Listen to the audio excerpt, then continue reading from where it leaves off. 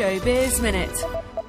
Rap star Fat Joe has pleaded guilty to federal tax evasion. The performer, whose real name is Joseph Cartagena, admitted to failing to pay taxes on nearly $3 million of income for performances and music royalties.